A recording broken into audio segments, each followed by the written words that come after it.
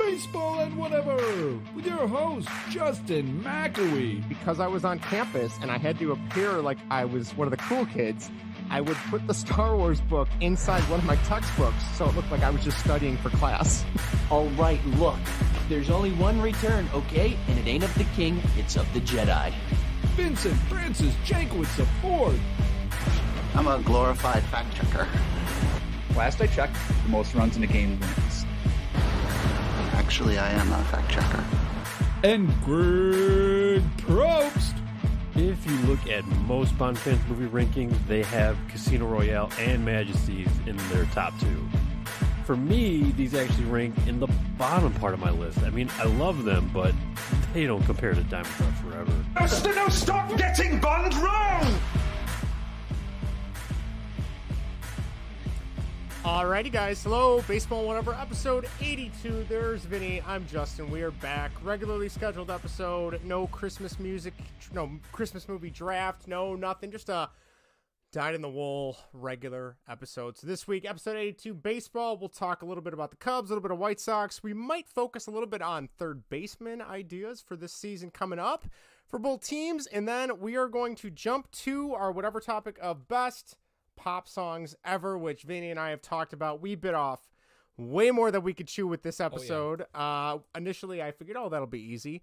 But then you start diving into pop songs and what's a pop song and what's a rock pop song and what's an alternative pop song and a country pop, well, country I don't listen to, but and a rap pop song. So it got really, really tough. So we'll see how it goes. We had like 5 or 6 people, I think, write in. So we'll talk about that and we'll go from there. But it is good to be back. If you are listening for the first time, you can reach out to us in a variety of ways. Find us on youtube.com/baseball and whatever. Tweet us at baseball and what. Email us baseballwhatever@gmail.com. We are all on all your podcast apps of choice. And lastly, twitch.tv/baseball and whatever. And leave a voicemail or shoot us a text at 1-913-808-3278. That number again is 1-913-808-FART. All right, we missed out last week. We didn't get a chance to talk about it. Last week was episode 81, which is our Christmas movie draft. This week is episode 82. So, Vinny, do you want to just focus on 82s or do you want to do 81s as well? What would you prefer? We can do both. Okay. Why the heck not? Yeah. There's not a lot in Chicago sports lore for 81s with Cubs or Sox or 82s. So, we can skip out on both the Cubs and White Sox because they don't have anybody. But we can look at the Bulls, who do not have an 81 or 82. That makes it easier. Okay. And let's see, the Hawks. Well, we got one 81. Okay. Kind of the Hawks would be Marian Hossa, which is now retired in the rafters. Yes. Only player only one to ever wear 81 and will only ever wear 81. I know Erica just bought me his autobiography, so I'm excited to read it whenever I get around to it. So it's kind of interesting, it took that long for him to have an 81, and that the one person that wears it is now the only person to wear it. Yeah. He talked about how he was number 18. He's either number 9 or number 18 in Ottawa when he got started, and then obviously eventually got 18. here. And 18, thank you. And I believe 18 is retired for Denny Savard, so he switched it to 81 when he came over, and the rest is history, if I'm not mistaken. So, 81, that's the only one I got for the Hawks, obviously, and I don't know anybody else. Bears... Well, I was going to say Marian Hossa actually wore 81 with the Red Wings before. That's right. So it was 18 he kept with the Penguins. He lost the cup against the Red Wings in that Stanley Cup. Then he went to the Red Wings, lost that Stanley Cup against the Penguins, and then became a Hawk. I remember that. Yeah. I felt so bad for him. And then he became a Hawk, and I know after Taves got the Stanley Cup, I believe he immediately gave it to Hossa after that. I think so. So no, it was exciting to see. I watched his whole retirement thing a couple weeks back, something like that. So, but we do have 3 82s for the Hawks before we move on to the Bears. Okay, we have Thomas Kopetsky, another 2010 Cup run in. Did you say Kopetsky? Kopetsky, yeah. Not Kopecky. Okay, so the CKY is ski. Yes, he is. I believe he's from the Czech Republic as well as Hossa. Okay. Or no, I'm sorry. Hossa's from Slovakia. I think maybe they're both from Slovakia, not the Czech Republic. I take that back. Let's see here. Hold on. Let's get it right. Okay. Nope. Marian Hossa's from the Czechoslovakia. Okay. Oh, so that's is right. It was Thomas still. Kubecki. That's right. It was. They were born when it was still Czechoslovakia before it split into two countries. That's right. My mistake. No, your history. Come on. I know, and I was a history major. All right, number 82. There is an 82 this season. I believe it's Seth Jones' brother, who is not nearly as good as he is. Caleb Jones, I think his name is. Good All job. right. And I am out of 82s after that. I can't think of any others. 2018. Oh. Shoot. It had to have been some rookie that didn't catch on with the team. No, wasn't a rookie. Really? He played with Edmonton before for about 3-4 years, 2014 to 2017. Good Lord, who would this have been? Defenseman, shoots left. Okay. What's Michigan? What's the initials of his name? J.O. J.O. Well, God, this is not. I have no idea. Jordan Osterley. Oh yeah, he didn't stick around that long. He was. I remember when they got him, it was like, he's a body. That's pretty much what it was. But all right, man, I completely forgot about him. Holy cow! It was only 1 year. Yeah, it was only one. They weren't. That was kind of the beginning of the end at that point. So, interesting. All right, 81s for the Bears. Was like David Terrell 81? No, I don't think so. No, I have no idea. Was not. Who do you got for me? J.P. Holtz, tight end. Okay, that sounds familiar. Cameron Meredith. Receiver, right? Yep. Okay. Sam Hurd. Okay. Another wide receiver. Rashid Davis. Oh yeah, I remember him. Ahmad Merritt. Okay. Bobby Engram. Mm-hmm. Jeff Graham. No. Tight end? Maybe? Wide receiver. Oh, I don't remember him at all. I don't either, but he's ranked higher for the value than Bobby Engram. But I remember Bobby Engram, so. Yeah, I remember liking Bobby Engram when I was a kid. I did too. Let's see here. Who else? Man, not a lot. Doug Atkins. I felt like we said his name before. We might have. No, we did not. Okay. Hall of Famer, Doug Atkins. Oh. Defensive end. 8-time Pro Bowl. 1-time All-Pro, 2-time NFL champ. Hall of Fame, all 1960s team. So. Really? Best player to wear number 81 for the Bears. Okay. Interesting. Very Moving interesting. on to 82. Okay. Isaiah Coulter currently is wearing it. Running back. Okay. Is he running back or is he a wide receiver? It's a wide receiver number. He is a wide receiver. Let's see. Ben Brownecker. Rowan Gardner. I have no he idea. He was a tight end. Before that, Logan Paulson, another tight end. No. I think he was a tight end. Kari Lee. You remember Kari Lee? No. No, he was 1 year. Okay. Tight end. I think they got him from. No, the Bears, I think, drafted him or got him off waivers or I don't know. I vaguely remember the name. Chris Williams wore 81. Was that that wasn't Big Cat Williams, was it? No, that was Chris Williams, the wide receiver. Okay. Then I do not remember Chris Williams. I do not remember Chris Williams, the wide receiver. Greg Olson wore 82. Greg Olson, they yes. were on 82, by the way, not 81. So yes, Greg Olson wore 82. Let's see here. Other than that, Wendell Davis, 1988 to 1993. Okay. Alan Page. This is a real who's who of people I've never heard of. Right? Earl Thomas. Yeah. Earl Thomas was a smaller receiver, wasn't he? Or am I thinking of Earl Bennett? Maybe I'm thinking of Earl Bennett. Wide receiver, tight end. It wasn't small. Okay. 6'3". Oh no, then I'm not. I don't know who I'm thinking of. Some guy, I don't know. Going great. Yeah. Maury Yomas would be the only other notable Bear. No. Yeah, nope. He didn't do much in the NFL. So, yeah, not a lot of great 82s outside. Probably Greg Olson's probably the best. Yeah, it's probably the main guy. Yeah. Whoever knows Wendell Davis, maybe he's something special, but that was kind of before my time. Mine too. All right. Well, thank you, Vinny. Let's see here. Looking at the outline, we do have quite a few people wrote in from our Christmas draft. We can go over people that wrote in with their favorite Christmas movies. And then, if you were listening, thank you to all the people that voted. We had almost 35 people vote in the poll of who had the best Christmas movie draft. So we'll get to that as well. Vinny, would you like me to take this, or would you like to read these comments off?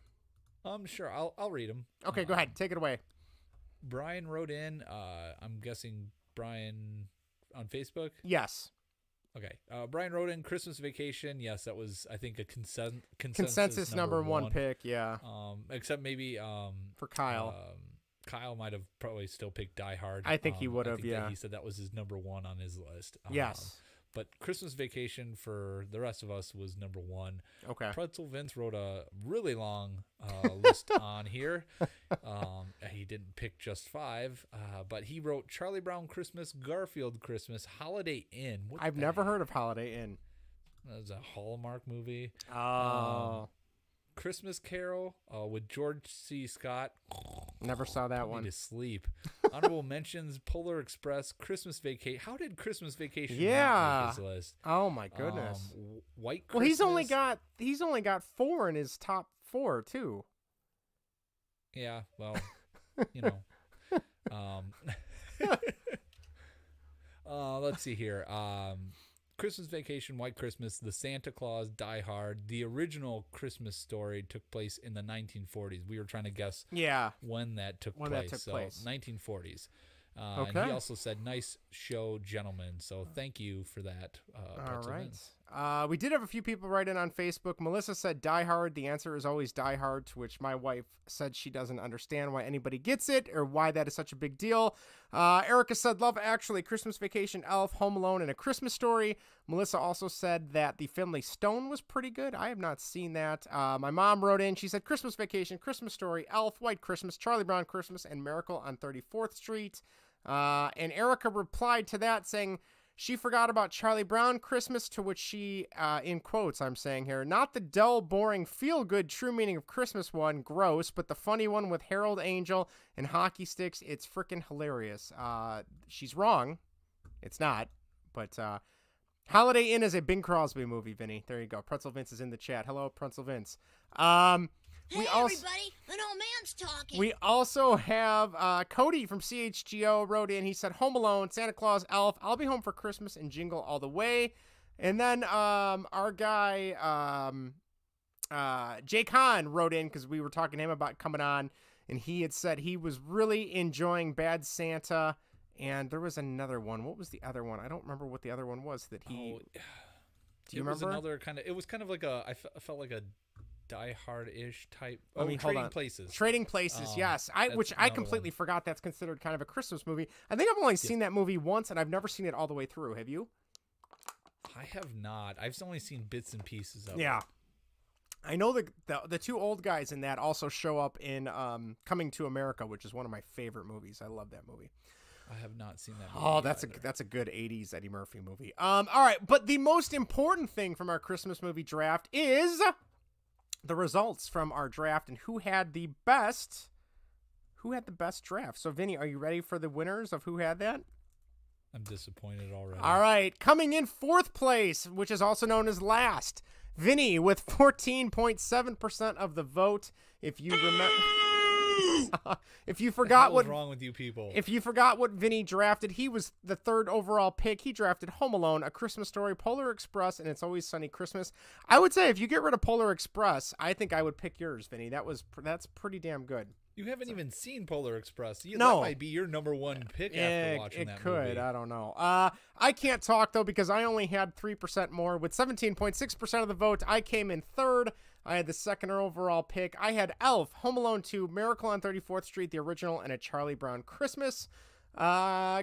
Jake from Dinger's Podcast Yeah, the first overall pick. He came in second, which he was pretty damn close to leading it a while. He had 26.5% of the vote. He had Christmas Vacation, Nightmare Before Christmas, The Santa Claus, and Just Friends, which I'll be honest, out of all of his, I think Christmas Vacation might be the only go-to that I will definitely sit down and watch. Santa Claus is okay. If it's on, I'll leave it on, but I'm going to look to see if there's something else better on. You know, if I I'm like flipping, the Santa Claus. I'm flipping through. Say anything it's bad good. That. It's good. I think I'll search it out. I will. I think I watched it at your parents' when we were up there for Thanksgiving, and I was like, oh yeah, this is still pretty good. And then Kyle, I love you, man, but I don't know how you pulled this one off. With 41%, almost half of the vote, he came in first place, and he was the 4th pick overall. He came down with Die Hard, the original Grinch. That's what did it, was Die Hard.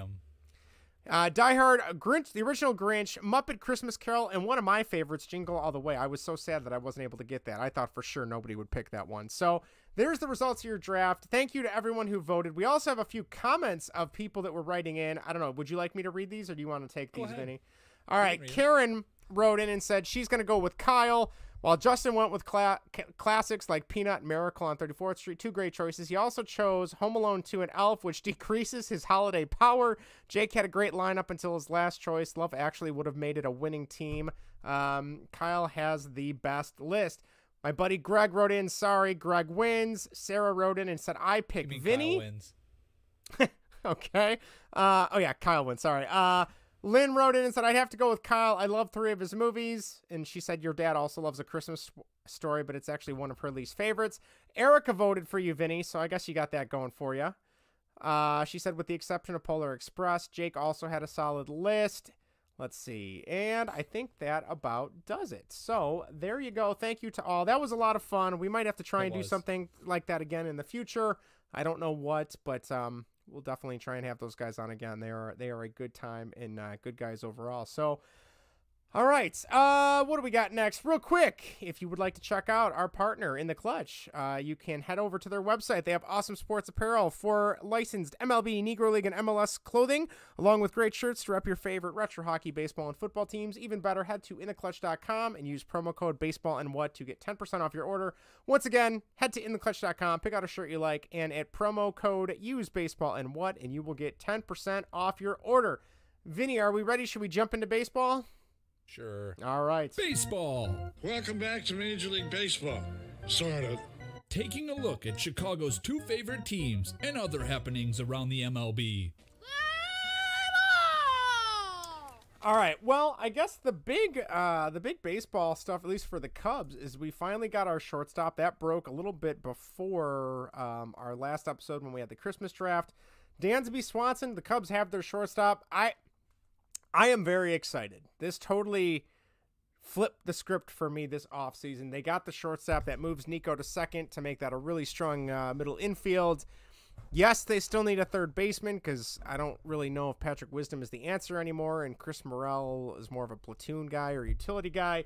They also need a first baseman because I don't know if Matt Mervis is ready. We'll see. I would love Trey Mancini. They also got their catcher today officially. Tucker Barnhart signed, so you have a battery of Tucker Barnhart and Yan Gomes, which, okay. I mean, I guess they're really going defensive. That's the goal this offseason. I don't know. Vinny, where's your mentality? Where's your mindset right now with the Cubs? I'm excited. The Dansby Swanson, that wasn't my first pick. Wasn't my second pick. Although the drama with Carlos Correa makes my first pick, second pick, meaningless because he's still not signed. No. And so it was a good pick. It seems like it was kind of their go-to pick from the get-go. Yeah. Especially with Trey Turner signing with Philly so quickly. I think they wanted that good defense, especially with the shift going away. Yep. He was probably one of the better defenders out there. That his glove carries him more than his bat does. Mm-hmm. I know we talked about it before that there's parallels to Jason Hayward. Jason Hayward had better offensive stats compared to Dansby Swanson.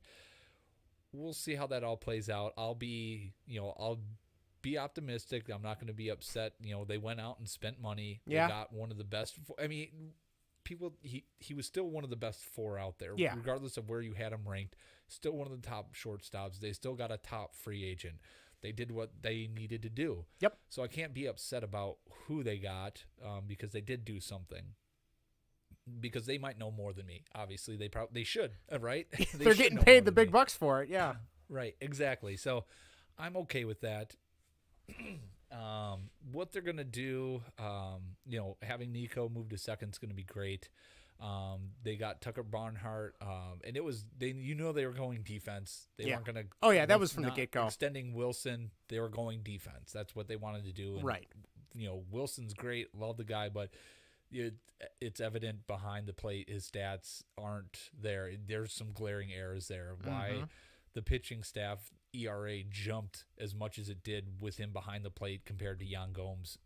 I don't know why. The Cardinals believe they can fix whatever that issue is. So more power to them. Yeah. With first base, Trey Mancini's apparently off the market. There's not much left to go to now. There was an article out there and on Twitter about Patrick Wisdom actually being split for first base, which I know we talked about on the show that could be the option after Abreu didn't sign. That they might just go with Patrick Wisdom. Yeah. Now Patrick Wisdom's splits, right-left splits. So he would be facing left-handed batting, while Mervis is a left-handed batter. So he'd be facing left-handed pitching.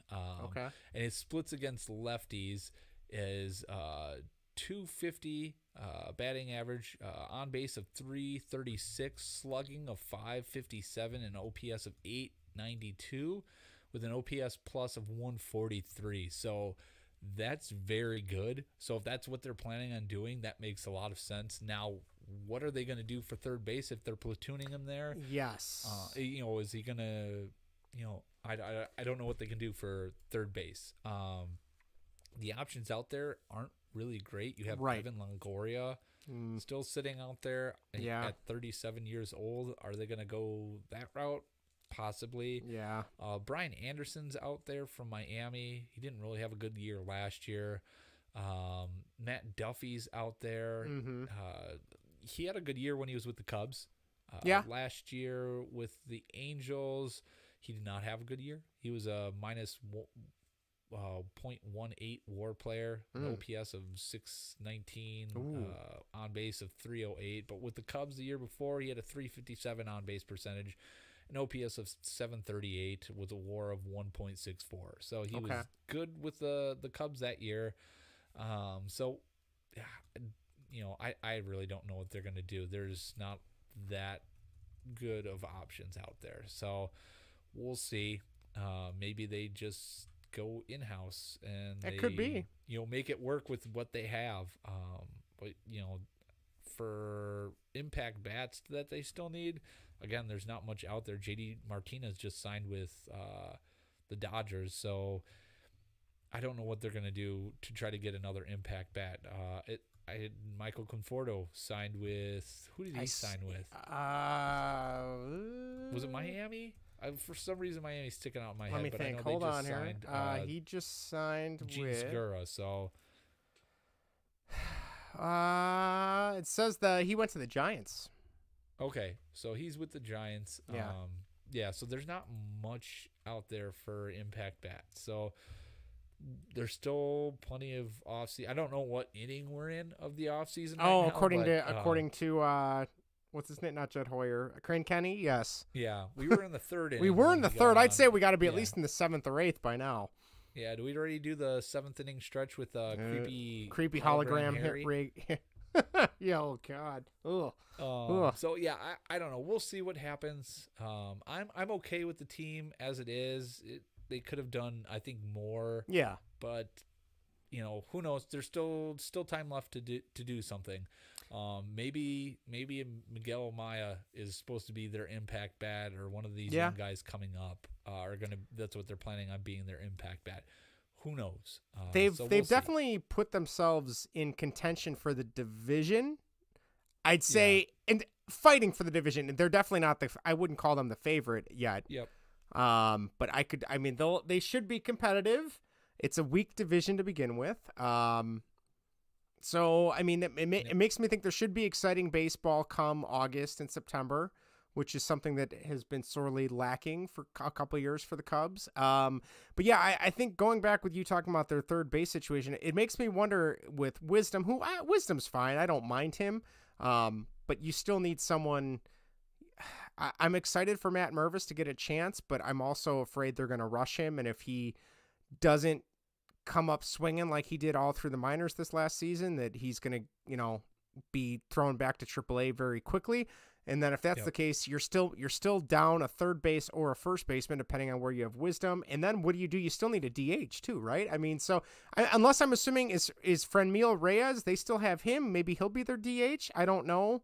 I mean, you haven't heard anything about him, and I want to say they have him under control for a couple of years now. Still, I believe, since they got him from Cleveland. One more year. And I liked what he could do. I could see him being a DH. I'd be okay with that. I don't know what his splits look like, but I was impressed with what he was able to bring to the table for the little bit of time he was with the Cubs. So yeah, we'll see. Maybe that's what they're thinking. I don't know. If their pitching is better, which it looks like it could be, and it also depends on what you get from Kyle Hendricks this year. Even if he doesn't return to form, but even became like a third or fourth starter in the rotation, like that could still be helpful. I don't know. The arrow is pointing up for me. I was very worried that the Cubs were going to miss out on all four of those big name shortstops. And like we talked about, they would have to rely on the, what's his name playing second base? Not Madrigal, but Madrigal. Yes, Madrigal. I'm sorry. I don't know what I'm thinking of, but yeah, they were going to have to rely on him. And even I know people were losing their mind over him, and I don't know. He seems like he could be a good bench guy. I don't know. Yeah. If he could stay healthy, it'd be different. Yeah, and maybe this gives him a chance to get fully healthy, and maybe he can be a trade chip down the road. But I think he'll be a good, bench off the bat, pinch hitter late in the game when you need just good contact. I feel like we'll see. Excuse me, sorry. Uh-oh. Vinny's dying over there. I know what you mean, though. Yeah. What's your take on, there's all this talk now that Rafael Devers in Boston, that the Cubs should try and make a run at him because his contract, what he wants in Boston most likely won't give him. And every day, he has more leverage than the Red Sox with every passing day. I know there was some stuff thrown about what they could offer. They would definitely have to give up at least one or two big name prospects, I would imagine, for him. But then you'd also have to work out like some type of extension before he even came over, because otherwise you're only getting him for one more year after that, and that would be a waste. So I don't know. I'm excited though. I'm very excited for spring training, especially now that New Year's is a couple days away. But once that's over and it's just the mundane and dreary January and February, let's go. I'm ready for spring training now. So. Yeah. I don't know. You got any other Cubs stuff you want to discuss, or? No, just on the trade aspect. Yeah. If they can get it done, but Jed hasn't extended anybody yet. Nico. So what? It's a great pipe dream, but until Jed can extend either Nico or Ian Happ, which he's already talked about wanting to do. Well, that's a good sign. Extended. But, talking about it's one thing. Getting it done's another. If he can get him extended, then, trading for Rafael Devers makes sense. Granted, he can get him extended. Yeah. But if you're Rafael Devers, why wouldn't you want to go to free agency? To free agency and test the market when you saw how ridiculous it was this past year? So, I don't know. I think they'll probably stand pat on him. I don't think it makes sense, trading for him if you can't get him signed, and I don't have any confidence that they could get him extended. So no, I know I was listening to, I can't remember if I read on The Athletic, or maybe it was Bleacher Nation. I think it was Bleacher Nation. They were talking about that.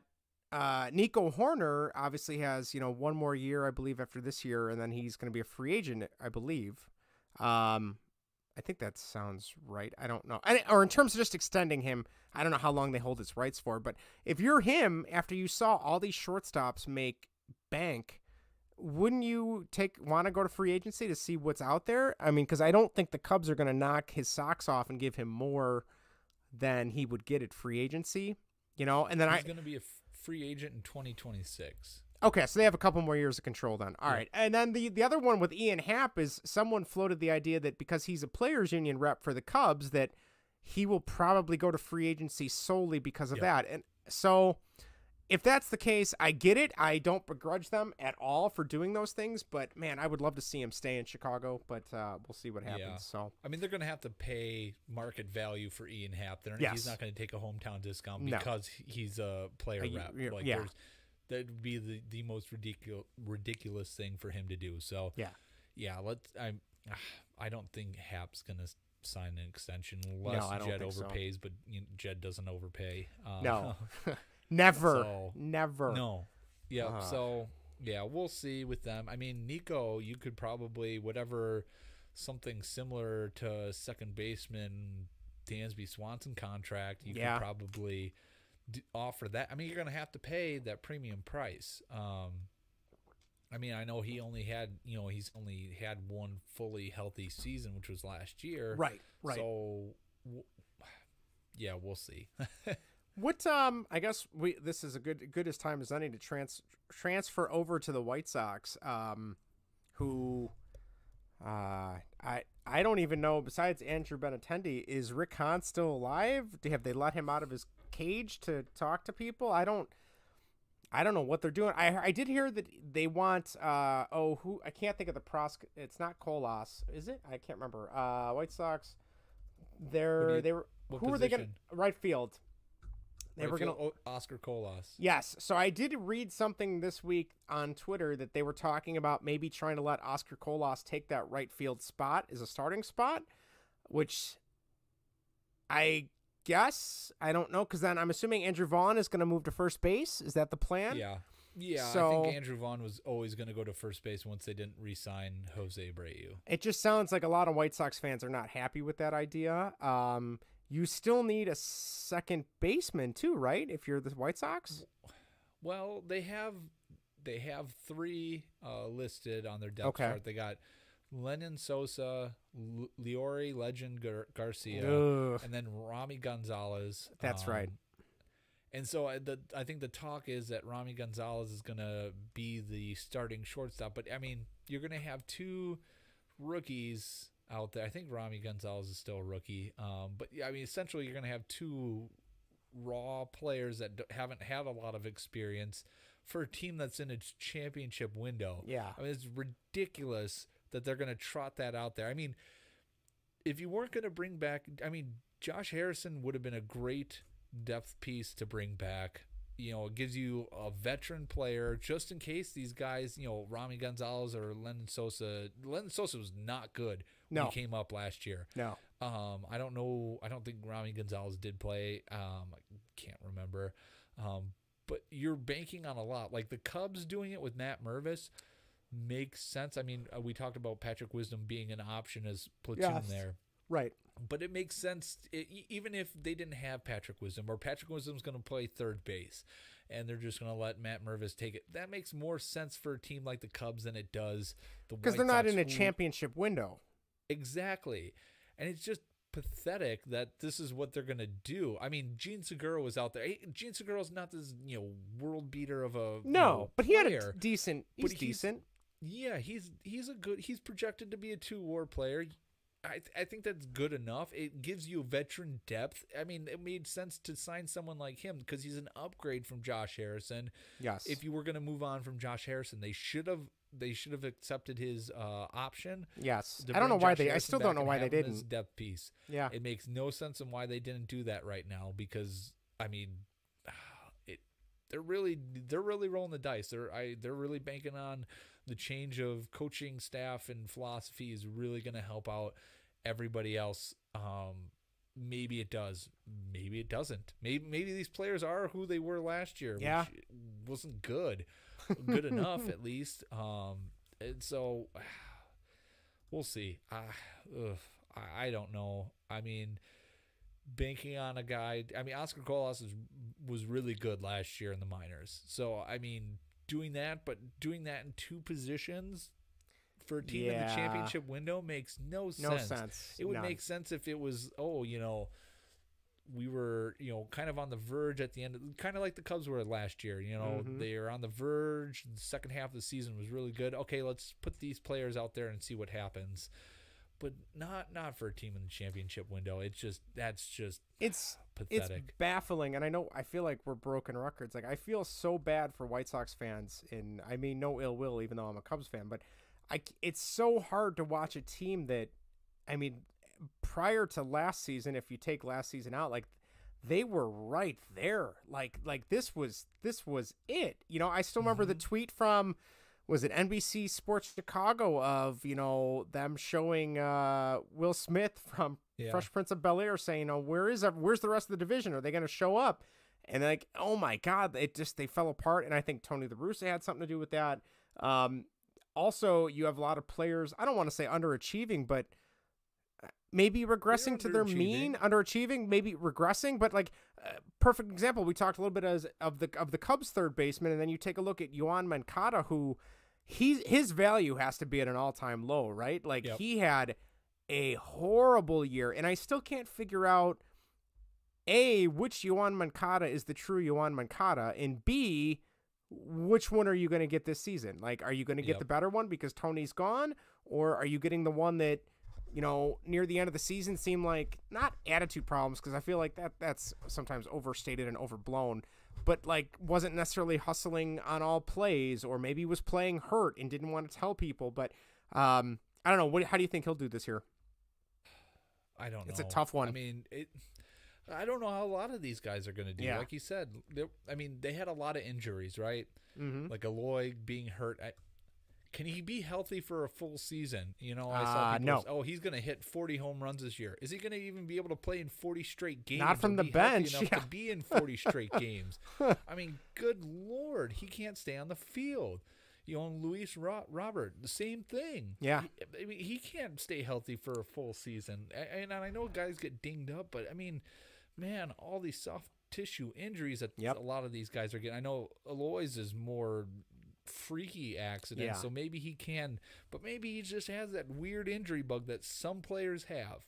Right. It just happens sometimes. I don't know what's going to happen with Andrew Vaughn playing first base. Hopefully, I mean, it's going to be better than him being out in the outfield. Has to be.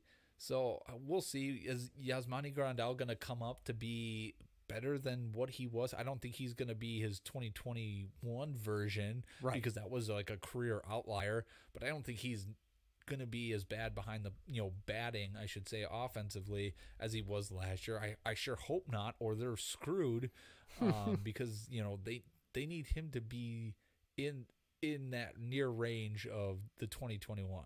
Obviously, they can't have him be as bad as he was last year. They can't have that.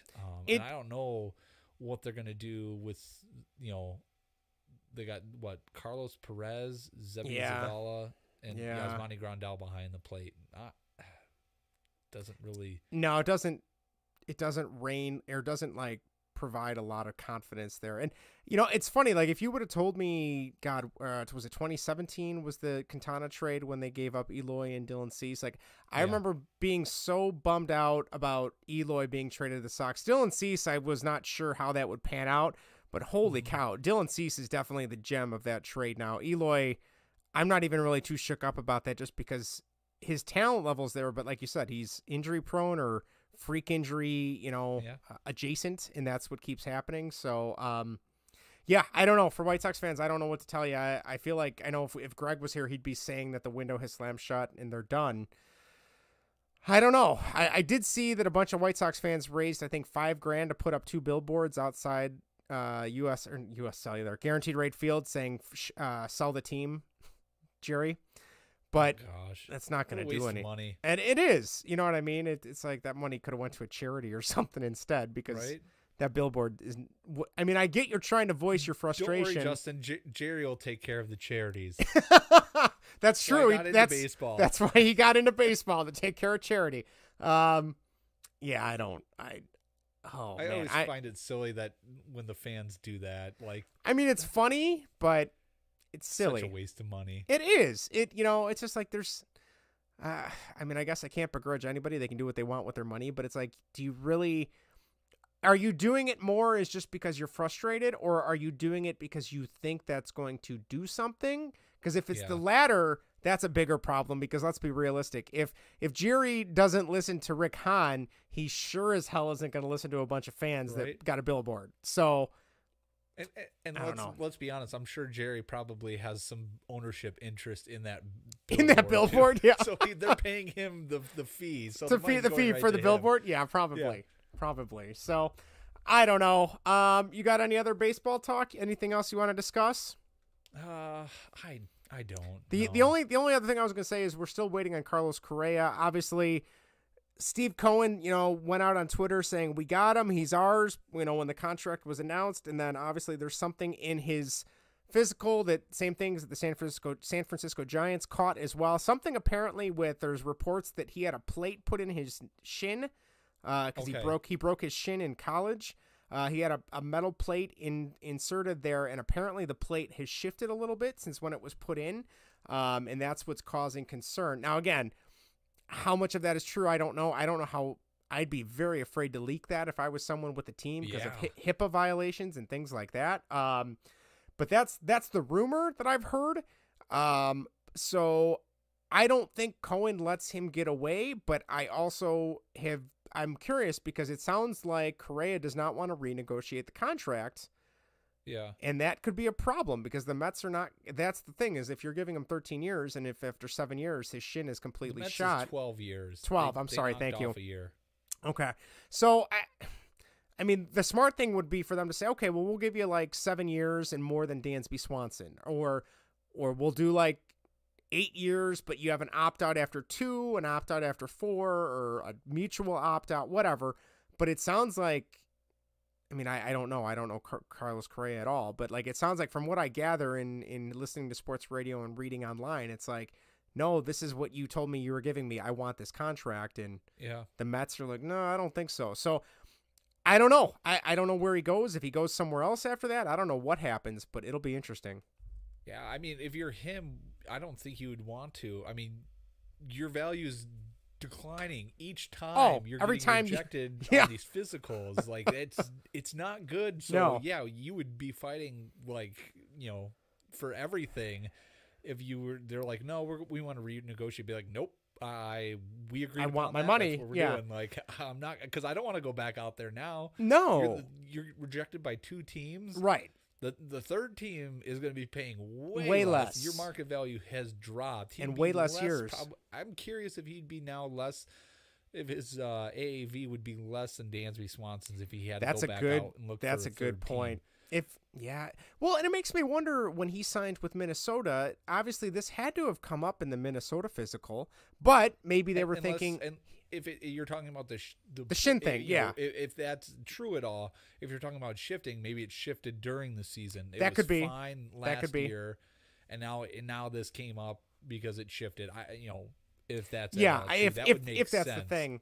Or they knew that was the case, and they're like, well, they didn't offer him a long-term contract anyway, because of the opt-outs. They're like, who cares? I don't know. I know our buddy Cody Delmendo over at CHGO, he retweeted a TikTok. I never thought I'd be using TikTok as a source of information, but it was somebody who was an athletic trainer, and I think he specialized on the lower body or legs and stuff like that, but he had pulled up numerous photos of when Carlos Correa was turning double plays or throwing to first base, and the way his legs were angled, you could tell he was trying to get all of his power just from turning his hips and throwing with his arm, as opposed to like generating some force from his legs in his positioning. Interesting. And so they think I think that's where this whole shin thing is coming around, and also people know he broke his shin in college, I guess. I don't know. It'll be interesting to see, but like you said, Vinny, if he doesn't get locked in with the Mets, I don't know. I mean, there's going to be teams lined up. I know, if the Cubs said, hey, if you want to come play here for 3 years, we'll put you at third and you can have an opt-out after 1 and 2 years and we'll give you like $35 million. I think I would still jump at that if I were the Cubs. I don't think he would, because I think he's going to be tired of doing this mercenary thing where he opts out every year. I don't know. I could be wrong, but it's a wild story. I don't think I've seen anything like this. No. In professional sports in my lifetime, where players being rejected because of physicals and bouncing around, and this high profile of a free agent as well. Well, yeah, I feel like the physical usually is such an afterthought, right? Like, it's just it's just a given. The physical, it's like, oh yeah, they'll pass it. It'll be fine. Whatever. They didn't have like a season end. They weren't on IR at the end of the season, which makes this even weirder because he wasn't on IR at the end of the season. Right. He didn't have a season-ending injury or anything, major like that. The only other time I feel like I've heard of this happening is when the Bears tried to sign that one lineman this year. Was he from Pittsburgh? I don't remember who that lineman was. Yeah, that's right. Yep. And then all of a sudden he didn't pass his physical, and I know he signed somewhere else. I know he was playing this season, but it's a weird story. So we'll if you're coming to us for all your baseball news, we will have more as it updates.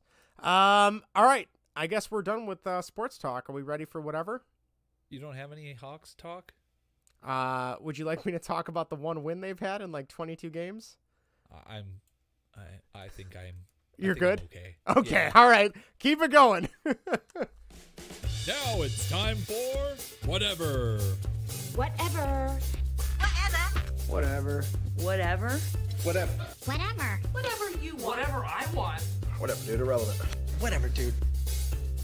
Yes. No, there's no point to talk about the Blackhawks. And I don't know if you watched the Bulls, but Grayson Allen, man, that guy's a tool. I do not like him. He forearm shivered somebody yesterday. Anyway, all right, whatever. Vinny, take it away. Welcome to Whatever Baseball and Whatever. This week we are counting down ranking our top 5 pop songs of all time, which was the most ridiculous thing we could have. Who came up with this idea? What an idiot. Justin. I had a better one. Yes. Maybe we'll do in the future. Well, that next week, yeah. I digress. This was, Justin, I don't know about you. I started looking at like the Billboard's top 100 number one song or top 100 pop songs of all time. And as I was scrolling through the list, I saw like New Radicals, you get what you give. And I never think of that Blind, as a pop song. Kind of Life. Yeah, and like you said, I don't consider those pop songs. When I think pop songs, I think Backstreet Boys, Boys to Men. Boys to Men's more R&B, but 98 Degrees, Britney Spears, Madonna, stuff like that. Right. I don't consider anything with guitar playing or rap music. I think I saw Blackstreet's No Diggity on there, and I was like, that's a really good song. I don't consider that a pop song. I consider that R&B rap. Right. So I Zach Richardson, Dr. Mantis Tabakan in the chat put in. He got into an argument with his pizza delivery man about what constitutes a pop song. Yes. That's great. I hope he got his right pizza this time. Pepperoni and not a big sausage one.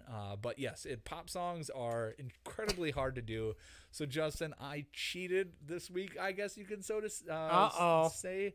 Yeah, I know. Shame on me, right? Shame on you. That's something I would do. But what I did was I went through the last 5 decades, so from 2010 all the way to the 1970s, and picked the song that was on the pop charts the longest for that decade. So the longest weeks. And I ranked those 5 songs to get my rankings. So I kind of cheated because I didn't actually try to figure out songs That's all right. I like. I just did it based on what other people liked. And it was. I like that. I only liked, I liked 3 of them. There was a tie in, 2000? The 2000s, there was a tie for 2 songs being at 14 weeks. The one I did not pick was Mariah Carey's We Belong Together. It was on for 14 weeks in 2005. So I did not pick that one, so that's technically an honorable mention for me. But so Justin, I'm going to kick it to you and hear what your number 5. So yes, Vinny, much like you, I was going through like the Billboard top songs of each decade and stuff like that. And I scrolled through my what is it? Technically, hold on, what's it called now? Technically, it's called Apple Music. It's not called iTunes anymore. I scrolled through all my music there, and a lot of the stuff I considered pop was also considered rock. Same thing with some rap. I know, like, one list had Eminem as pop music, and I'm like, okay, that is so wrong. He did make the pop charts, yeah. He did, and I don't see that. So I specifically, like you, tried to steer clear of anything that was more rocky or rockish or rock and or roll, I guess you could say.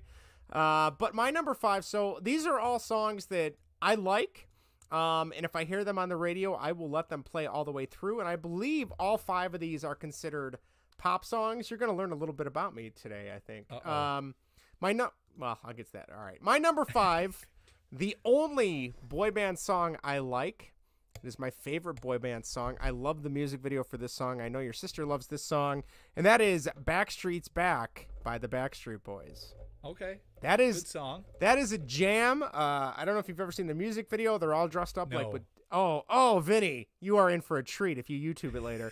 Let me paint you a picture. They're on their tour bus in the late 90s, and their tour bus breaks down, and it breaks down literally in front of this old creepy mansion. It's perfect. They go in, the bus driver says, I'll fix the bus. You guys go stay at this creepy mansion for the night. Somehow they each turn into, like, one turns into the mummy, one turns into, like, Dr. Jekyll and Mr. Hyde, another one turns into a vampire and a fish man and did I say vampire? I don't know. A bunch of different stuff, and they literally just have, like, a giant dance party with a bunch of creepy people. So, great song. Great music video. I still remember listening to this. I think I would have been like 4th or 5th grade when this song came out. So, something like that. Best Backstreet Boys song, best boy band song in general, in my opinion. So there you go. Okay, interesting. I'm not shocked at all that. I'm guessing for all of these, you know the music videos for them. Yes, I do. Actually, no. Yeah. For 2 of them, I don't. Oh, that's surprising. Surprise. Yeah. So, okay, that's a good song. I like that. I can get behind that one. All right, well, thank you. For me, number 5, this song was from the 2010s. Ooh. It was on number 1 for 19 weeks, which was the longest in history. Number 1. This is number 5 for me because this song was so terrible. Songs 4 through 3 were bad. I didn't like any of them. Oh, really? Okay. But because this one was a number 1 for 19 weeks, I pulled a Principal Skinner where I'm like, is it me that's the problem? No, it's the children. The children are the one. The kids don't know what the hell is good music anymore. But this song is Old Town Road by I hate that song. God, I'm so old. Lil Nas. Lil Nas X featuring Billy Ray Cyrus. I think that's what makes it worse. Billy Ray freaking Cyrus being on number 1 for 19 weeks. The guy that came out with Achy Breaky Heart. He and the mullet. Is not talented whatsoever not at all. in the music world. Riding his daughter's coattails. Song is number 1 for 19 weeks is beyond me. This is why this song, the numbers 5 through 3 for me were all equally bad. I did not like any of them. But the fact that this was number 1 for 19 weeks. That's a long time. It almost doubled numbers 4 and 5 on their time at number 1. It's not a good song. No, it's not. I don't get it at all. I don't why understand. Did people like that song. No, I don't understand how Billy Ray Cyrus got picked. I mean, you could have picked anybody else to do that part of that song. Yeah, I highly doubt he collaborated on that song. I don't know. I don't know. He seems like song. A weird dude to begin with. And since Achy Breaky Heart, oh God, that song is that might be like. At least we got Achy Breaky farts. Is that the song do. from Weird Al? Yeah, we got that out of it. That's so true. We'll always have that. Yes. All but right. I can't believe it when I was going through the list and I saw that was on there and I had to pick that song. I'm like, this song's gonna be last. But then 2 other songs were worse. just equally as bad. I'm excited. There's a good chance. 19 weeks and almost doubled the other 2 songs on their time on number 1. Yeah, I don't know it was terrible. What is wrong with children these days? Oh God, that's such a bad. Yeah, not a good song. No. I don't like it. Nope. So, all right, my turn. Justin, number 4. All right, my number 4. I don't really like any of. I'm trying to think. No, I don't. There's not really any other music by this singer that I like. I don't really like any music by her family. She's got a very famous family, very famous brother. And that is Janet Jackson in the song Escapade. I really like that song. Oh, that's a good song. It is a good song. I don't know the music video for that song, Vinny. Oh, shocking. I know. But yeah, that's another song, another pop song. If it's, I'm sure I have it on my iPod still. And if it comes on, one of the oldies stations, that's depressing. When it comes on one of those, I will be like, oh, turn it up. We're going to rock out and listen to this song. Cause it's got a really good beat. And like I said, I am not a Janet Jackson fan at all. She's got some good hits. Does she? I could probably name one or two other songs. Yeah, not off the top of my head, but that one is one that I really, really like. And I want to say that was very early 90s, I believe. I think it was very early 90s. Yeah, I think so. I think you're right. But yeah, that song is awesome. I just like the beat, and it's got some good drum parts to it. So there you go. Nice. Good number 4. Yeah, I think so. Number 4 for me, this song came from the 1970s. It was number 1 for 10 weeks, not 19, 10 weeks. 10 weeks. Sung by Debbie Boone, but this is You Light Up My Life. Ugh. 10 weeks, number 1. That's a horrible that is a horrible song too. 1970s. Oh, well, there's a lot of drug use. No, 60s was drug use, right? I guess 70s too. But I mean, still disco. Yeah, the Beatles were still coming out with stuff in the 70s, right? Oh, yeah, late 70s, or I'm sorry, early 70s, early 70s. 10 weeks. Can you imagine listening to that song? It was 1977 was the year it came out. 10 weeks in 1977. You were listening to that song probably maybe twice a day on the radio. I was going to say, you only had terrestrial radio. You didn't have streaming and XM and Sirius. You were forced to listen to this song on the radio probably at least twice a day. Yeah, at least. Oh, at least. Stuck in traffic listening to You Are the Light of My Life. Oh, get out of here. That would condone more road rage if I heard that while I'm stuck in traffic. No, it can condone me driving off a cliff. Oh, God. You light up my life. I'm going to light you up. You're right. I'm going to light up my life, all right. Right off a cliff. Right? Right into oncoming traffic. Yeah. God, man. Yeah, I mean, the 70s are a pretty bad decade for music in terms of the way disco took over. But, I mean, there are some 70s songs or 70s artists that I like. That is definitely not one of them. That is not a good song. I was shocked when I saw that. I mean, 1977 must have been a terrible year for music. It must have. That's the number one. 10 weeks. 10 weeks. That's 2.5 months. That decade. That's almost. What? No, wait. The 10 weeks is, over 2.5 months. 2.5 months roughly. So, wow. That is not good. That's really bad. Yeah. Oh, yeah, I'll be curious. There's one song in particular. I'll be curious if it ends up on the list you research, because I remember hating this song.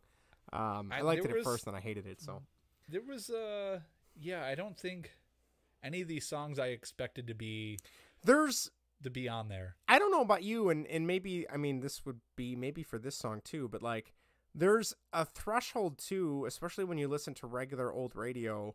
And you hear a song and you like it, and then it just gets played to death. And then after a while, like, there's plenty of songs I started loving, and then after hearing it too much, I'm like, I hate this song. I don't want to listen to it anymore. And then it takes years for it to finally be like, oh, that was such a good song, but God, was that overplayed? Like, do you remember Blurred Lines by Robin Thicke? Yes. I like that song again now, but there was a period of time, it was popular when Eric and I got married, that it was like on the cusp of like they're playing it way too much. Yep. Like, yeah. It was number 1 for 9 weeks. Really? If I remember correctly, yeah. It was okay. around there, 9 to 12 weeks or something like that. Cow. Yeah, it was up there. Good to know. Good to know. All right, what are we at? Me? Number 3. All right, here's another one. I think this. Oh, Pretzel Vince in the chat says, "You Light Up My Life" won an Oscar for Best Song. How? I don't know. Obviously, it must have been in a movie, but good night. We'll have to look up and see who the competitors were for that Oscars year. All right, my third one, another one you probably wouldn't expect me to like, but this song is a jam. I also not really a fan of this singer besides this song.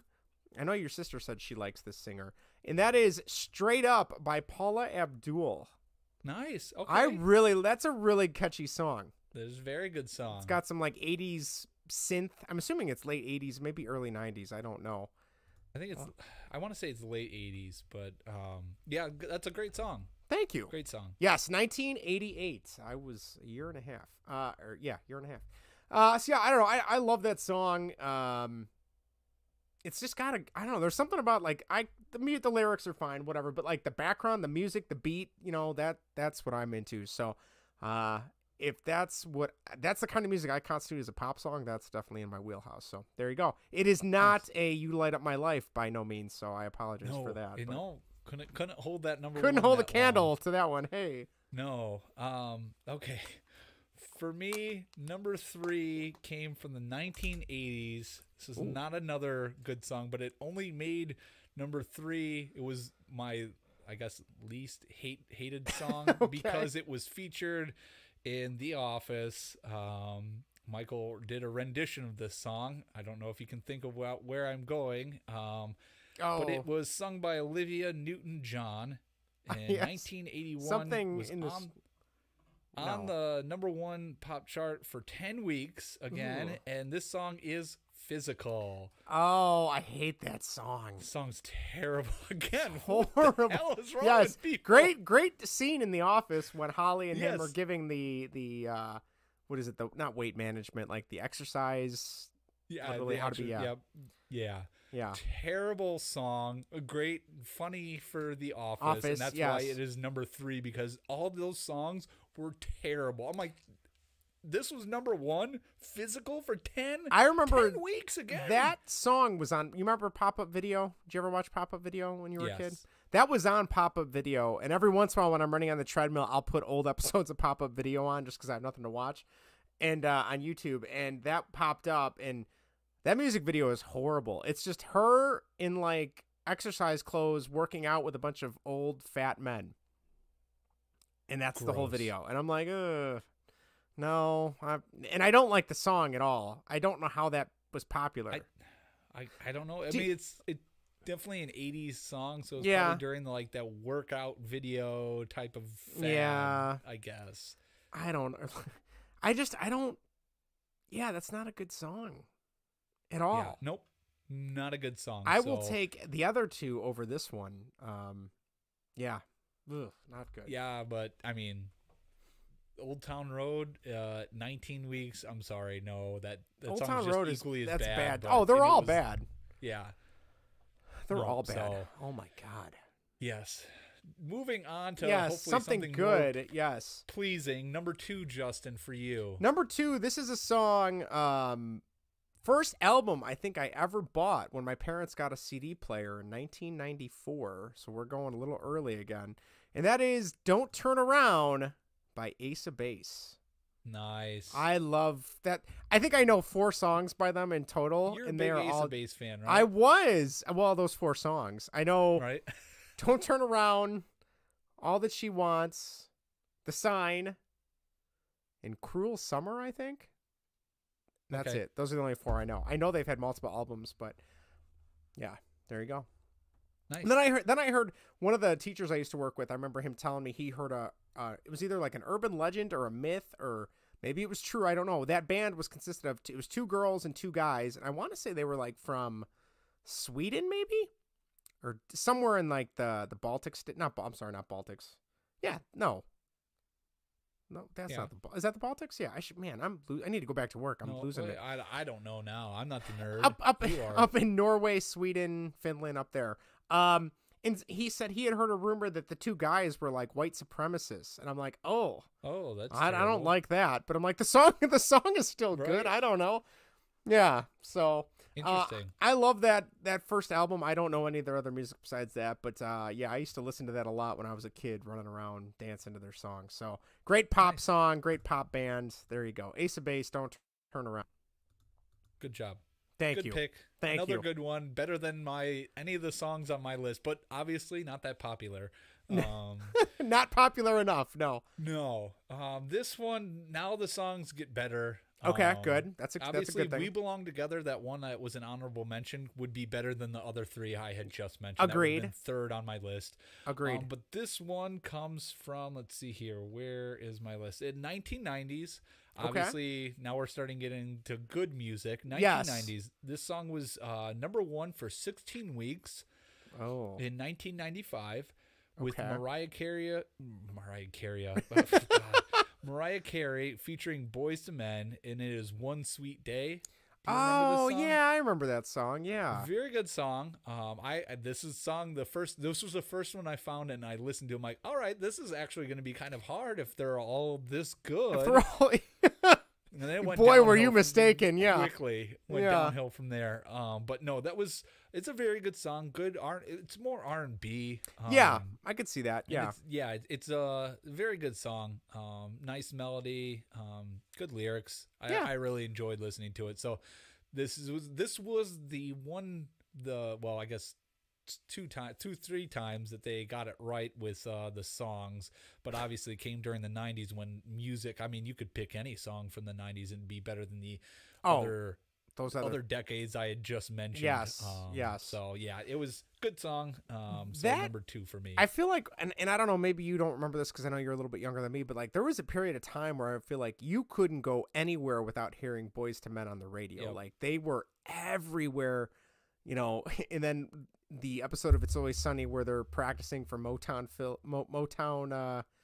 What is this? Acapella. Yes, they're practicing with that. That's a quarantine episode. Yes, and they got all the outfits on, and Charlie's confused, thinking they're all gonna have to wear one outfit together. Yep. Like a Megazord kind of thing, like a Power Ranger thing.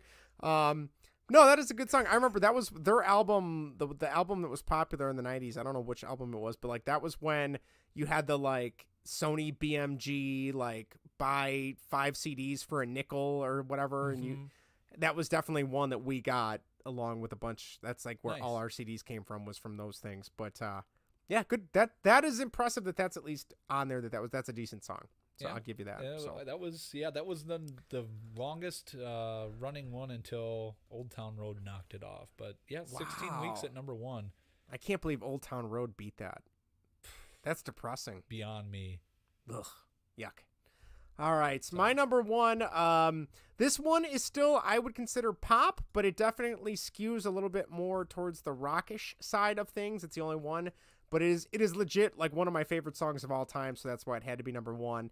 And that is All I Want to Do by Sheryl Crow. Okay. Did you consider that pop, or is that, I mean, it does have a rock. I know it's got an acoustic guitar in it. But I'm sure it made the pop chart, so it qualifies, Justin. Thank you, Vinny. I appreciate it. This is the one time I'll let it slide. You'll let it slide. Such a bad topic. Yes. The type of pop things, songs that are considered pop. Yeah, songs, I never knew that it was such a wide net. But no, I love that song. I think we've talked about this on other music episodes, but like that era of Sheryl Crow stuff, like the early 90s to like the mid 90s, I love, like she's got awesome music.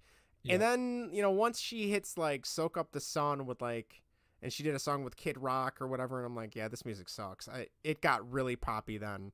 Both those songs were good. I mean, they're okay, but when this is kind of like I liked some Jewel music too, like when she was more the folksy, acoustic guitar. Yeah. And then in like 2001, 2002, she did that like pop album where like she was trying to be something totally else, and that totally turned me off of like all Jewel music after that. Sheryl Crow going from like this like cool indie rockish pop singer to now she's doing like, I don't know, duets with Kid Rock, and they're all like sweet. I'm like, this isn't the Sheryl Crow I know, but the song's not that sweet. No, I know, but it's not as good as what her old stuff was, I guess. Is what I'm trying to say. But everybody evolves and tries to grow. I didn't think it was bad what she ended up pivoting to. It's fine. I honestly don't know what she's up to. I know she still performs, but I don't know if she writes music anymore. But that is my number 1. The Cars theme song. Did she? Oh, that's right. I remember you telling me about that. I did not. That's right. And that one's good. There you go. She still got it. Yep. Still got it. So. Although Cars came out in like what 2000. The 2000s. Oh, time is going too fast. This sucks. Yes, it is. Oh. Yes, it is. All right. What do you got for? Oh, can I take a guess what your number 1 is? Because I think I know. What year is it from? Can you at least tell me that? Yep, from the 2000s. Okay, then it is not what I thought it was going to be. Never mind. What did you think it was going to be? I thought it was going to be Celine Dion's "My Heart Will Go On," the Titanic song. That was the 90s. I already did the 90s, yes, Justin. I know. That's why before you said 2000s, that's what I thought it was going to be. So, but I'm surprised I remember that one being. Oh my God, I remember that song on like MTV and VH1. It was on nonstop. It was so annoying. It was a big movie. It was not a good movie, but. No. A lot of people liked it. Yeah, they did. But again, as we're finding out, a lot of people like bad things. Yes, that's true. Yes, you're right. But no, this one came out in 2009. It was #1 for 14 weeks. It's by the Black Eyed Peas. It is "I Got a Feeling." Oh God, it's a good song. It is. It just reminds me. I don't know. It's a good party song. Yes, I remember my mom when we did our wedding and we were asking everyone what they wanted to like walk out and be introduced to. Yeah. That was the song she wanted to be introduced to, and my sister and I still give her shit because in the wedding video she's like pumping her fist like she's like one of the guys from Jersey Shore. People? Yeah, and it's like, what are you doing? So it's a good song. We still give her crap for that. Yeah, and that song was played a ton when I was in college, obviously at parties and stuff like that. So that's what I always attribute to those fun times. So, yeah, of course. It's a good song. One song I really was hoping to be on there, and it actually wasn't, was Uptown Funk. I'm surprised. That's a really good song. That's a really good song. It missed it by a couple of weeks. Okay.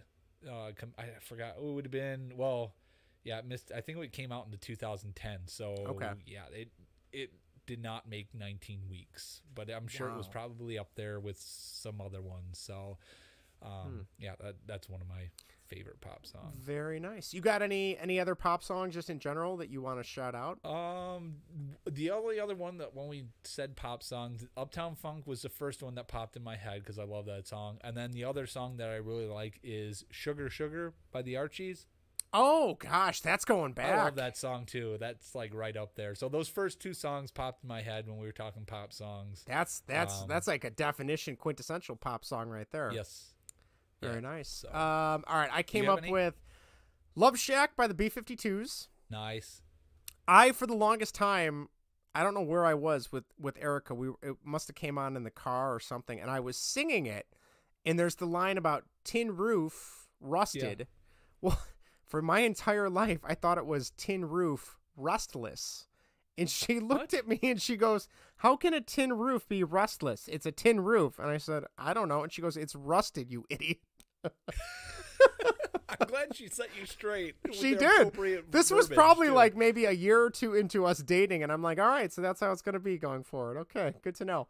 Holla Back Girl by Gwen Stefani. I love that song. That was like my senior year of high school. 99 Luftballons by Nina. Great 80s song. I don't know. I think I like the English version better.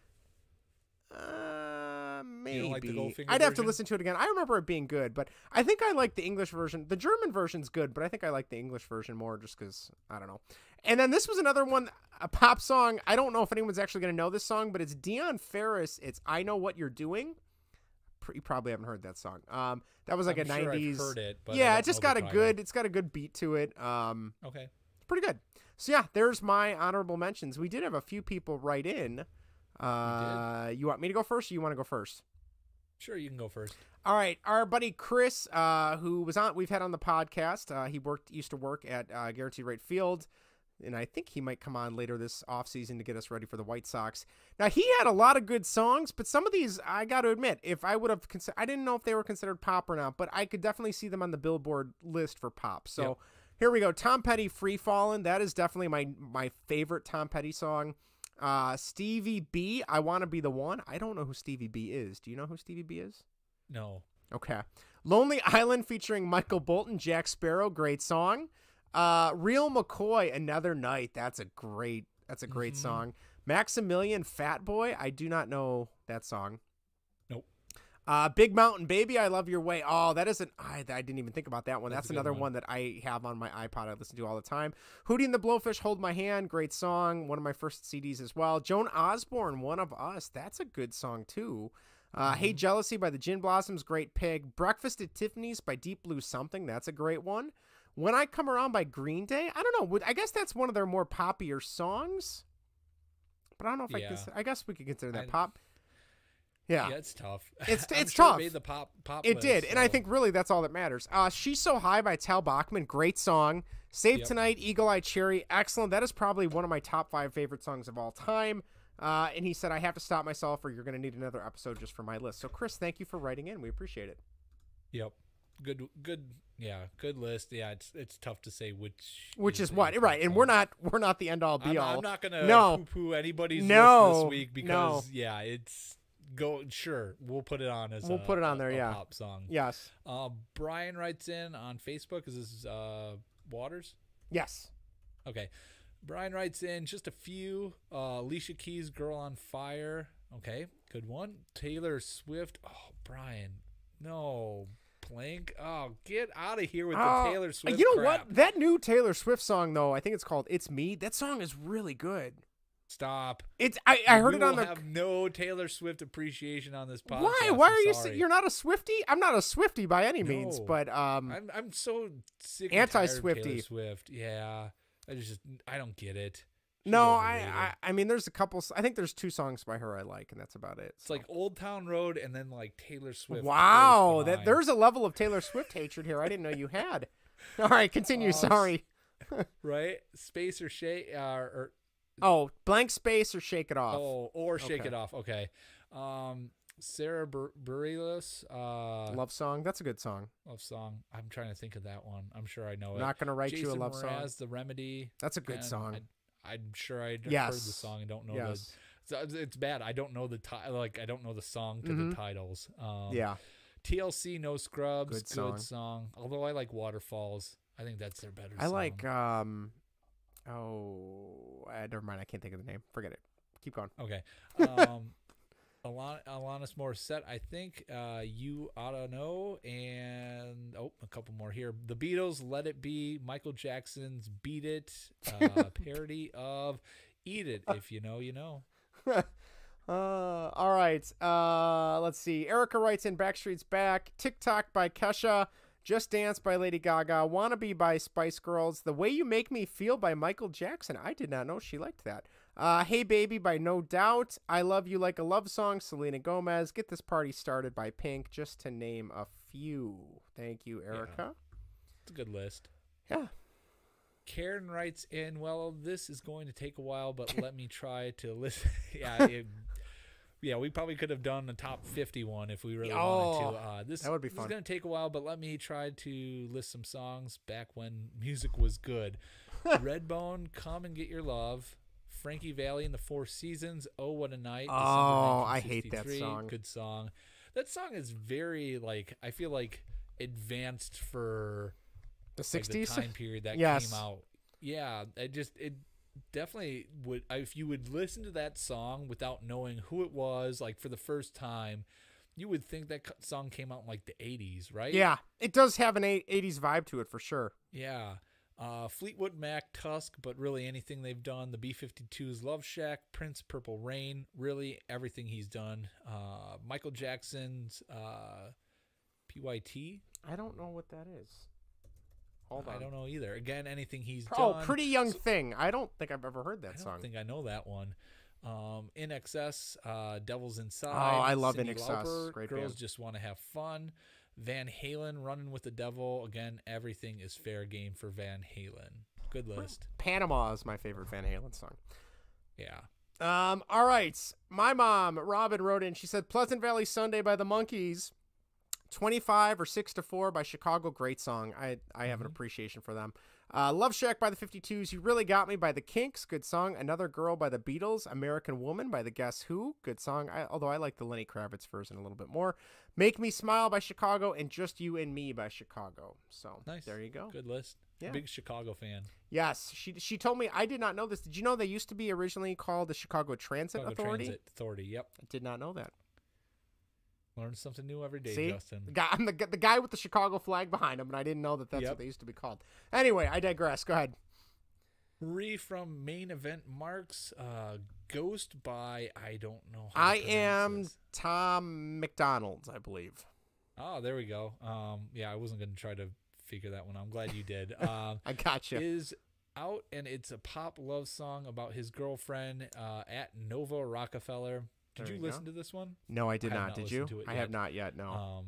And she said they all, I'm guessing everybody at Main Event Marks. Yes. We all love NSYNC. NSYNC and Backstreet Boys. I'm really struggling tonight. Classics, but here's to new music. Oh, okay. I didn't. Yeah, I think is it's that an emoji in there? Yeah, it is. I can't see that. Thanks, Justin. That's all right. Hey, I got you, Vinny. That's all right. These glasses are just blue light glasses. So, right. All right. Yeah, NSYNC. I still remember my family's friends came over, and their daughter was my age, and she would bring her CDs over, and like we would listen to new music. Like I was probably like 9, 10, 11 when we were really getting into music, and she brought, it was like the original NSYNC album, and her mom worked for a record company. She did like accountant work for them. She's like, yeah, we got these in, they're this next big thing. They're supposed to be really big, and no one had heard of them yet. And I was listening to it. I'm like, oh, this is okay. This isn't my type of music, And then I swear to God, the very next day I turned on like MTV and there's NSYNC, and I'm like, son of a bitch, she was right. These guys are going to be huge. And then they took over the world. So, all right, your dad, the final comment, your dad wrote in and said his number. Everybody, an old man's talking. Viva La Vida by Coldplay. I didn't know your dad was a Coldplay fan. I love Coldplay. He just likes that song. Oh, all right. I take that back then. Viva La Vida, good song. 25 or 6-4, Chicago, good song. Number 3, Come Fly With Me by Frank Sinatra. Number 2, We Only Just Begun by the Carpenters. Wow. Gross. I'm not a fan of the Carpenters. And your song. How can you be a fan of that song? I just think of Happy Gilmore when they're singing. You're just trying to be nice, Justin. I'm just trying to be nice, yes. And then he had some honor. In Happy Gilmore? Yeah. Is that? Where it's like, we've only just begun to live. Oh, isn't that? I could have swore that. What scene are you thinking of? I'm thinking of like when he's. I don't know. My what Endless I'm Love is when they're doing the hockey No, skating. this is like when they're on the golf course. I want to say it's when he like gets hit by the car, maybe. And he gets back up and he's like, I'm ready to go, or I learned how to putt. I don't know. I could be wrong. And then I feel like it transitions to like a rock song very quickly. Maybe it's a cover. All right. He also has honorable mentions. Make Me Smile by Chicago. Just the Way You Look Tonight by Frank Sinatra. Like to Get to Know You by Spanky and Our Gang. I've never heard of them. Have you? I'm sure I've heard the song. I just didn't realize who it was by. Tim in a one-hit wonder. Tim in a Bottle. We're struggling here. Time in a Bottle by going great. Time in a Bottle by Jim Croce. Yeah. Okay. And Say a Little Prayer for You, Dionne Warwick. So there you go. We've made it to the end. Tim and all. Yeah. I don't know. Vinny, you got anything else before we wrap up? I don't, but this was ridiculous trying to pick all the pop songs. Oh my God. Every year. So yeah, you know what? Vinny, you are in charge. You can text me when you've got the next episode. I'm gonna take a hitus from picking topics, I think. Well, I did send you one. I know, and then when you said about you just pivoted. You're like, no. Well, no, I was like, that's fine. I said, well, here's the only ones I thought, and you're like, okay, that works. I'm like, oh, I guess he wants to do that one. So that's why I'm like, I don't know. I gave you one, and then you're like, what should we do this week? I gave you one, then you sent me a list. I'm like, well, I guess he doesn't want to do No, I was fine with that one. We can do that one next week if you want. That's fine with me. Well, I guess, should we just announce it now? Yeah, so next week, I will see. There's got to be a website that has a list of all of them. But if you're a baseball fan, you know that closers have their walkout music when they come out to have a save opportunity. So we are going to try and rank the best music that closers run out onto the field and run to the mound, I guess. So check our Twitter. I will try and find, there's got to be someone online that has kept track of all the different walkout songs. Yep. I know like Trevor Hoffman, I want to say like had maybe For Whom the Bell Tolls when he was a Padre. I could be wrong, but we'll find out. And I mean, I couldn't even tell you. I don't even know what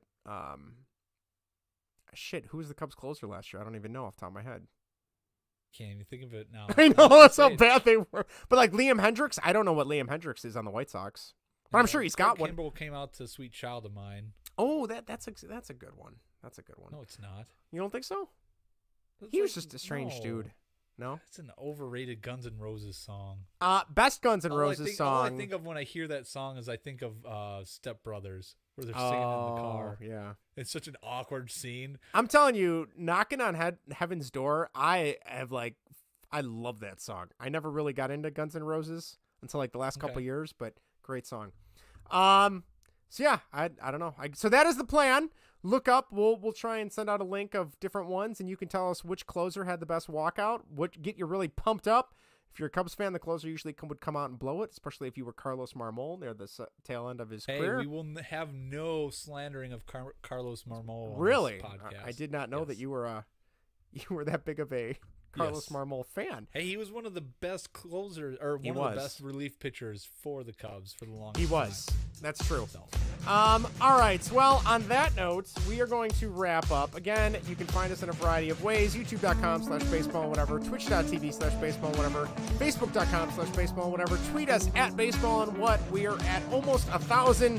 Hopefully we can get to 1,000 followers before Elon wrecks Twitter. I don't know. Email us at baseball_whatever@gmail.com. We are on all your podcast apps of choice. Leave us a 5-star review on Apple or Spotify. We are up to 20 reviews from Apple. I believe Ruby something left us a review saying that we have very knowledgeable conversations. So thank you, Ruby. You're muted, Vinnie. I can't hear you. Hold on. I can't hear you. I can't hear Vinnie. I don't know. All right. Doesn't matter. On that note, thank you again. We will be back next week on Baseball and Whatever. See you later, everybody. Have a good night.